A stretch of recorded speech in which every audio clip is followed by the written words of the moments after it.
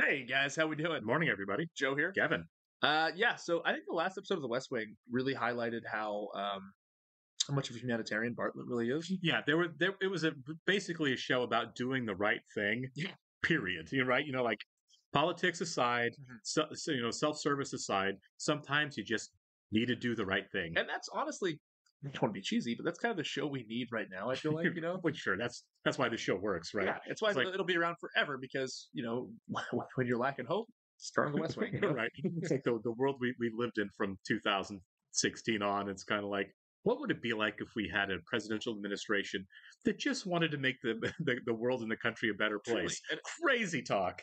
and even when this was airing, Right. obviously very dark times. Yeah. No. Right. This is definitely an idealized show for sure. And I feel like that a lot of folks tuned into this show because this is what they were starving for. Right. Everybody knew that there's something bad happening, and we don't really have that right now. In terms of television and movies, it's in the public know. I feel like, thank God this is still around. But Yeah. No, I feel like one of the reasons that the show is so rewatchable and why it still has such a large audience is precisely because it's timeless. we're in such cynical times right now, and that includes our art. Yeah. This, what was the Oscar year that like Minari and That was Nomadland 2020. 2020? Yeah. We were in, everyone's in, it was lockdown year. Yeah. Everything's depressing anyway, and there were like 9 Best Picture nominees that year Yeah. that were all depressing. Yeah. And it was like, my God, like the happiest movie that was nominated that year was Trial of the Chicago 7. Yeah. Oh, is that Also Sorkin? Yeah. And it was like, that one had a few laughs in it. And even that isn't a happy At film. least it ended hopeful. Yeah, You know what I mean? right. Yeah, exactly. Even though it's history. Right. But I feel like you're onto something with that because even the last 3 years, I feel like for the most part, they've been kind of bummer movies. well, yeah, I mean that's Everything artistic. everywhere all at once aside, and Love that movie. Oppenheimer winning last night. It's like it's a pretty dark movie. It's a pretty dark movie. It's dark, yeah. So I mean, yeah, this show is really still great simply because there is a version of people, including people in power and people in leadership, that could actually just do the right thing. Honestly, And that last episode with the kid with the congenitive heart failure that needed the heart and lung transplant, and even though it was going to be kind of political slaughter, right, to help him out, you still do it because it's a 15-year-old kid. Yeah. And that was it. There wasn't a debate about whether or not they should do it. Yeah. It was like, well, what's the fallout going to be from doing this? Because we're doing it, and that's it. Help your fellow man. Right. Like even the doctor who had a really good reason not to want to do it did it. Don't care. Don't care. From in the world. I don't. Don't care what We're human beings. Right. Don't care what your personal feelings are or what your grudge is. And he had a legitimate, really strong grudge against the kid's father, but it's still a kid. I love that episode. I loved how it went. I loved Abby, her role in it. Yeah. As far as like, jail, treason, whatever. You do it. You're a doctor. It's like that's the first episode post-election, and we're off to a great start. So it's like, where are we going to go after that? Yeah, it's going to be an interesting show going forward because it's like, well, now that big hump that we've been building towards for over a season, a long time. We've kind of cleared, and now it's kind of like open territory. I still think we're going to deal. I don't know how largely, but I think obviously Sam leaving the show, that the special election, and Andy's pregnancy, I think is going to be a big thing. On that note, that's funny. So Josh Molina's obviously coming in. Sure. Somebody on Patreon told us Josh Molina's Twitter bio for the longest time said, "I ruined the West Wing." That's funny. Yeah. All right, guys, we do want to go ahead and welcome Aubrey, Zarin Ewing, Kinjo19, Stack Pack, and Jasmine Rains to our Patreon group. Thanks so much, guys. We're glad you're here with us. Yes, we are. And if you guys are watching us on YouTube for the first time, welcome to our channel. If you'd like the like button for us, leave us a comment down below, and please hit that subscribe button so you can stay up to date on the new content we've come your way. Yeah, if you'd like to see a full-length reaction to this and everything else we've watched or are watching, please check out a link in the description below to our Patreon page. On all shows, including The West Wing, we're at least 4 episodes ahead on Patreon of where we are on YouTube. So if you get done watching this on YouTube and want to keep going, that's the place to do it. You will absolutely have to sync and watch along on your own device or streaming service on Patreon. You will only see and hear us for copyright purposes. Yes. It's the law. We're also watching 30 Rock right now as a Patreon exclusive. We just wrapped up Schitt's Creek recently and have started Dairy Girls, so a lot of fun going on over there. Yeah. Perfect Radar. It's like an action movie. Right. It does. Sounds like something should have sequels. Yeah. It's like Steven Seagal in this episode. Arctic Radar 6. Yeah. A Navy pilot, Lieutenant Commander Vicky Hilton, has been taken under arrest by the military police as being charged by the judge advocate with having an affair with... Yeah, it's a bit Can you extreme. order somebody not to fraternize with somebody else specifically? Maybe. I don't know. It seems extreme. That this was the most stable cabinet since Hoover's, which is nice, but you got to think how many other jobs were really available. By 7 o'clock. Wow. I'm guessing you have to be nominated for the new administration. Makes sense. Yeah, after the inauguration, In I terms guess. of the military situation, which I'm assuming is going to carry through the whole Yeah, episode. this is going to be a thing for sure. She should definitely lawyer up. You know, that is interesting though. If it's a direct order, You don't have the. where does their authority end though? You know what I mean? That's the real. I don't know. From what I was in the military, but obviously I never had dealt with any issue like this. I was in the Army Reserves when I was in college. Went to boot camp and everything, AIT. But you're supposed to follow an order. She can technically be in trouble for not following an order, kind of whatever it is. Gotcha. Yeah, they own your butt there for a while. Yeah. In a two-term presidency, as a matter of courtesy, the president's cabinet resigns without being asked, giving the president the option of hiring them or not. Yeah, that makes sense. What's wrong? The seats. What happened? Sorry, I forgot. I moved the news magazines to the 4th row. Mitch, I put you in the very first row I don't care about. Of the things I don't care about, I put you right up front. She was being nice at first, Mitch. Yeah. That seemed petty. Yeah. And he's got to go door to door. He hasn't lived there since he was 18. He knows. Speaking of which, high school Let's talk about snapshot. Sam. He knows. Yeah. I wonder if we're going to see any of his campaign. Oh, I'm sure. Yeah. You've logged a lot of miles in the last Man, couple this- of weeks. Well, Yeah, I had to go actually, get yeah. nominated Cleans and office then set up the office. There's no way I'm going to be able to help with this. Which is worse for me than it is for you, but there's never going to be the time. Wasn't counting on it. Well, he's got to write an inaugural address. Yeah. It's a pretty big job to do by yourself. Will's You not a gotta writer though. remember the local AFL. Yeah. He's got talent. I'm sure he can do it. I wonder if that's how he becomes right here. Sam's like, I know. That's probably a good one. Yeah. Put the banner back. See you next week. One of them is wearing a Star Trek pin. You know, people walk through here, and it's not the most confidence-inspiring sight to see in a White House employee. So if you could ask her to... It's a her? Nancy McNally has a new military aide named Jack Reese, and we've talked a few times, and I want you to ask him if he likes me. Okay, so Christian Slater's going to be back. Yeah. Okay, Aunt Patsy, Ralph and I are double dating with the Drabruski twins. That's funny. Hey, she's got an appointment with you right after senior staff. It's about Vicky Hilton. And I'm here That in makes no sense, official yeah. capacity, and I'm wielding nothing. Nice. There's no way the White House is going to get involved in it. It's a military thing. He says no. I got a problem with women. Except that my friends and I can give him a problem with women right now. Yeah, they can. I met her That last was night. funny. This is a special girl. I want to speak up for her. If she goes to prison over this will be infuriating. By the way, I like that Mary Louise Parker is like basically a staple of the show now. She's been in many episodes. A lot more than I thought she was going to be, Me too. honestly. Yeah. I thought after season 3 she was just gonna be gone. Where are you going? Where'd you finally settle on? Nice. Excellent. Nice. I like to stay at Yeah. the Hotel Beau Rivage. Toby Ziegler needs your help on a speech he's writing for the There president. you go. You're Yeah. an OEOB full of speech writers. When is the president giving the speech? January 20th. Yep, that's the inauguration speech. Meet with Toby? Yeah. I'll set up the appointment. I'll change my flight. Give this to Toby Ziegler when you get there, okay? Yeah. I like Will. Do you think we're going to get to see whatever that note was?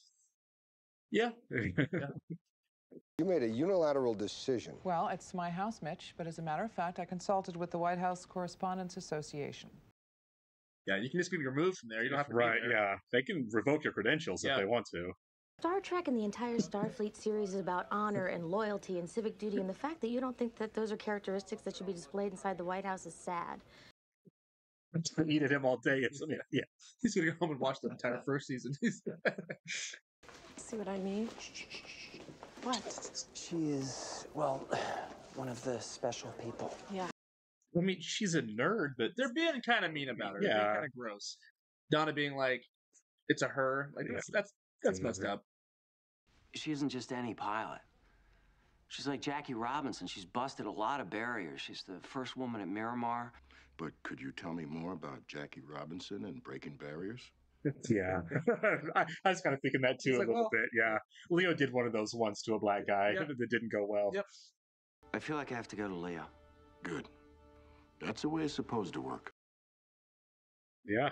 All right. Well, I like that there is some respect there. There was. Yeah. They're on different sides on this, but they're not fighting. It's not an emotional thing, right? Yeah.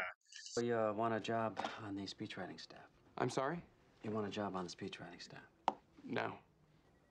Sam's doing a little matchmaking. Yeah. I'm fine.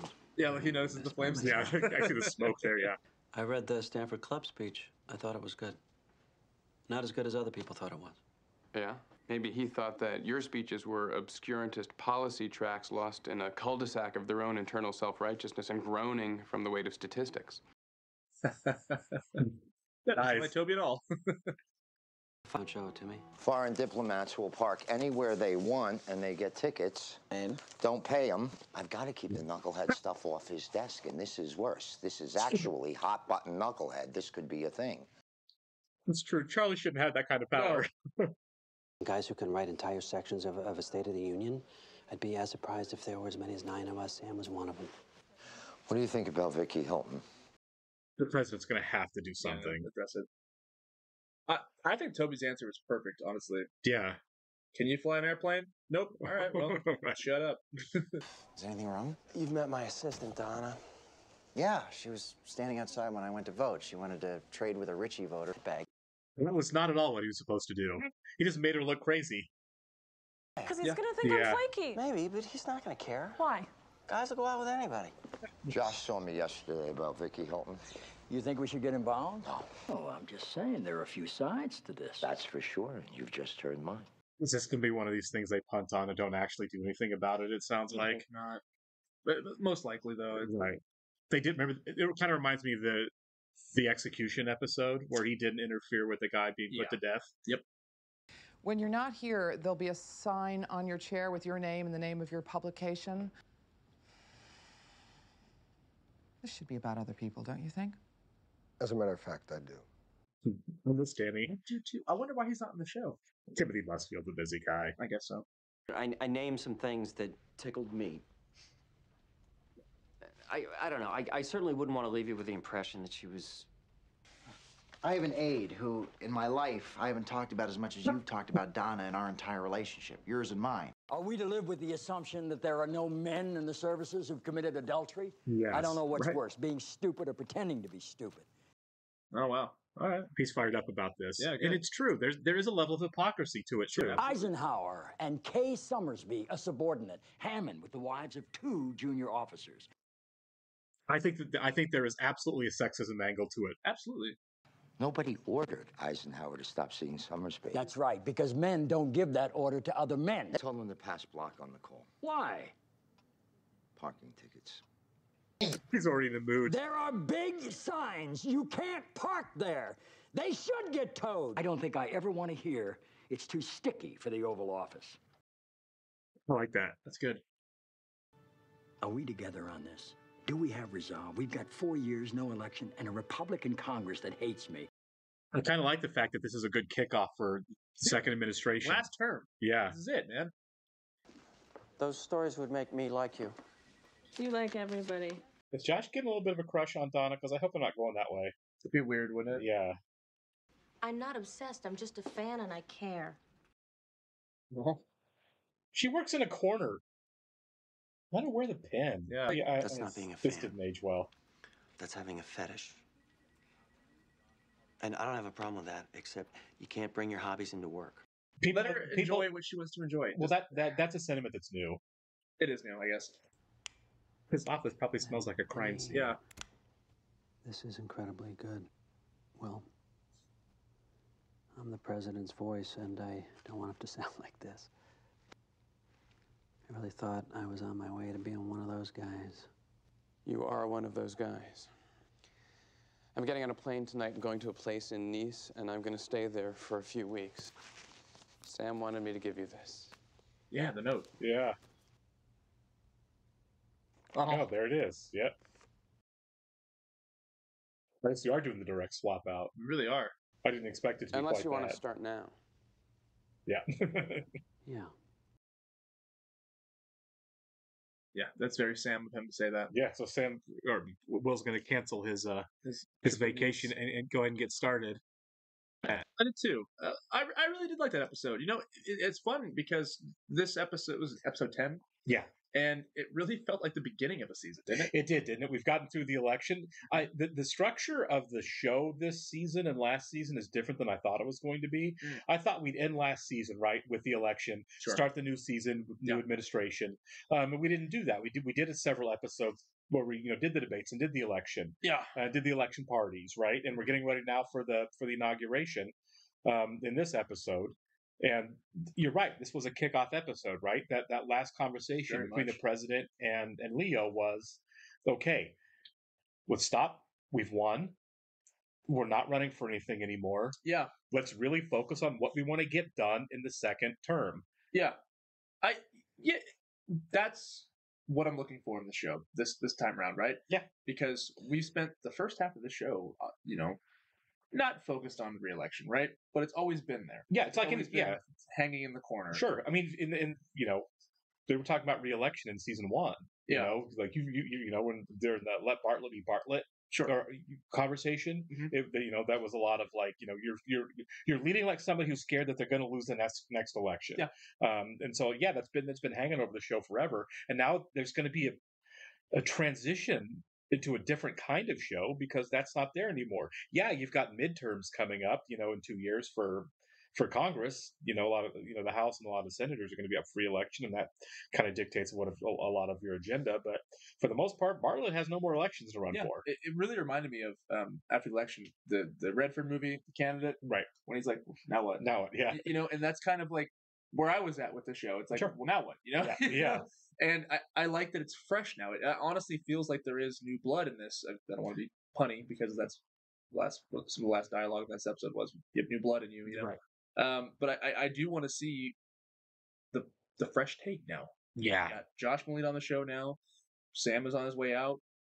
This is the last term, or his last stretch. He's in the home stretch now. What are they going to get done? What are they going to accomplish? What are the obstacles we're going to see this season? Are they going to be the best they can be? I'm sure they're going to make, I'm sure they're going to fail here and there and can't be perfect, but that's interesting to me. Right. And the stakes are high, but at the same time, they're so low. You know what I mean? So low as far as re-election, but there's going to be a new election, right? Of course, with new people. So new people running. We don't know who or what that's going to look like, and there's going to be. I'm assuming we're going to have scandals moving forward, just like we did, the first time through. There's going to be major issues that come up. I mean, there's a lot of unexplored, unmined territory still in a presidential administration that they're not done with. We'll see. I'm not sure what that's going to look like. Again, I think that I know it's not going. I don't think it's going to be a huge thing, but I feel like Andy being pregnant is not a thing we're going to get away from. Nope. I feel like we're going to deal with Kumar finding out about the assassination. Right. That's not a thing that's done. You're going to have fights over who the next candidates are going to be. And there's going to be any number of issues that come up. Yeah, I forgot about the Kumar situation because we got away from removed for it quite a bit. As far as like scandals surrounding the president go, I hope we don't spend too much time on it because I feel like we've spent a lot of the show revolved around that. It's still interesting, obviously. I'll take anything the show gives me, but I want to see more. I want to see it going in new directions, and I think it is. I really do. It has to, right? It has to. Just by structure, it's got to take some new unexplored territory. Yeah, gonna miss Sam on the show though. I am too. Like him cleaning out his office, I was like, dang it. Yeah, it's like this is real. Yeah, it's happening here. Yeah. I don't know how much we're gonna see him moving forward this season. Sure. I'm assuming in 5, 6, 7 we never see him. I think he's just gonna be off the show after this season. But they're kind of phasing him out somehow. It'd be nice if he shows up as in a cameo down the road or something. Sure. We'll see. In terms of. I lost my train of thought. Sorry. In terms of the Star Trek bit on the show. Yeah, that didn't age well, in my personal opinion. No, they were really mean about it at first. I liked their moment they had at the end of the episode. You know? I'm talking the last sentence, though. I'm talking about that. Yeah. But that's it. When Josh accused her of being a fetishist for wearing a Star Trek pin, I was like, come on, dude. Let people, the idea of let people like things is fairly new, right? What is the difference of her? What's the difference between her wearing a Star Trek pin and Sam having a Lakers banner in her? I say nothing. Yeah, exactly. I don't think, other than the fact that you can say Sam's office is more private, people can walk past hers, fine, but more important people go in to see Sam than sit down at her. Sure. Well, it's not the window, it's the people that he has meetings with. Exactly. Yeah, they're important people. Congressmen are in that office all the time. In terms of, the windows are open. It's clearly right there. You know right. what I mean, anybody can see it. Like you say, congressmen can see it. It's anyone can see it. I don't see the difference other than the fact that Josh thinks it's nerdy, and I think that was the only difference. There's a stigma, right? And when he did the whole mocking her for on the weekends when you're having these conversations, I'm like, what does that matter to anything? That makes you a fetishist for I don't know. This kind of felt like Sorkin taking a shot at saw a Star Trek convention was happening in town and took a shot at it. Is all. I don't really see a positive point to what happened there. I get what he's saying. I get it. I just don't agree with it. You know what I mean? I don't even really get it, honestly. You're doing better than me because I was like, so what? You want to be professional, sure, but at the same time, how is that unprofessional? That's what I'm saying. She's not wasting her time at the office talking about Star Trek. She's just wearing a pin. Right? I don't feel like there was anything unprofessional about how she was doing. I'm with you, especially when he's telling her you need to be a professional at work while he's helping his assistant. Yeah, hook up with another guy at work. I'm like, who's being more unprofessional here? Exactly. She's minding her own business, right? And you said it too. Like when Don's like, "It's a woman," and it's like, that was come on, man. Yeah. But like I said, I think his words would ring true if she was not being doing a problem, her job, right? But that's not the case here. If she was hanging up sign-up sheets to go to Star Trek conventions at work or something, okay, I get it. But she was wearing a pin, man. And that was an Aaron Sorkin's throwing a slap at people for a reason I don't really get. Maybe I'm reading it wrong, but that just felt unnecessarily mean. Yeah, and I get it. We're looking at this through 2024 eyes, where we have as a culture have kind of realized hey, people like things. They may not be my thing. That's their thing. If they're liking them and not harming anybody, like it. Who cares? And also, nerd culture blew up. Right. This is before we realized that nerd culture is just fine. So I understand. But regardless of nerd culture changing, that was still just a shot at nerd culture. Even as a kid, I had the same mindset. I liked Star Wars growing up. My friends I liked sports too, but my friends were big Chiefs fans. They could, at least all the names of the Chiefs on the team. And I'm thinking to myself, what's the difference? You know what I mean? You're wearing a Chiefs shirt. I'm wearing a Star Wars shirt. There's no difference. It's the same thing. It is completely. One is fiction, obviously, but it doesn't matter. It doesn't matter. You're a fan. You're right. Exactly. It's a hobby. They're both hobbies. Have your hobbies. You like what you like. And I also, before we wrap up here, I am really glad that we didn't just drop the Vicky Hilton thing. Yeah. That it's we're at least going to have these conversations. We're not going to hide from the issue. I don't know that, they didn't say how that's going to go for her or how it's going to resolve itself. And I get both sides of the argument, so that's probably completely fair why. But I'm really glad it's just not one of those, this is too hot for us. Let's just let something happen that I don't really think should happen. My personal feelings on it aside, at least they're going to talk about it. Infidelity is one thing. But she is capable at her job. I think what Toby summed it up, right? We've invested all this money in her for national security. She's good at her job. Let her do her job. Well, and I think Bartlett's the one who got it right too. When he was really hammered it home. Isn't it interesting that men don't get that order, but women do? Yeah. Nobody ordered the married guy to stop to stop dating his boss. She got the order to stop. Yeah, it's a one-way street. It's not right, and so there was only the risk of consequences for her and not him. Yeah, and it's gross. It is gross, and I don't care. There should be a discussion of should that order have happened. I think so. Should you have done that at all? It's funny how it's debatable when it really shouldn't be. Right. I mean, Leo did call us it creates complications of am I sending you into combat because yes or not because absolutely. There are complications with it. Again, there's not a cut and dry thing. I would certainly like to see her not get punished for something like this. She shouldn't be dishonorably discharged. Yeah, thank you. Transfer. Transfer away from the guy. There you go. You're. Guess what? You're going to be on the other coast now. That way, it's not without consequence. Right. Nobody's reputation is scathed. You can even bump her down in pay grade in a rank if you want. Now, I don't know if it's that easy, but that seems to be that would solve the issue. Well, the U.S. military is everywhere in the world. I feel like there's a way. There you go. There has to be something else besides dishonorable. There's a workaround besides court martial, but again, I would say we're probably not going to get back into that story. This felt like a one-off. Like we'll have the talk. They maybe, but I felt like that this was just like they might. I mean, Amy. They introduced Amy's character in this episode, dealing with it. They could see her again. They could, but it just felt to me like the whole reason that thing was there was to be like, we're not going to run from issues. We're going to deal with issues. You know what I mean? So we're going to have the talk. Unless that becomes the next scandal in the show, who knows? I wouldn't mind it being revisited and see how they worth talking about. and see how they resolve it. Right. All right, guys. We'll catch you in the next one. See ya.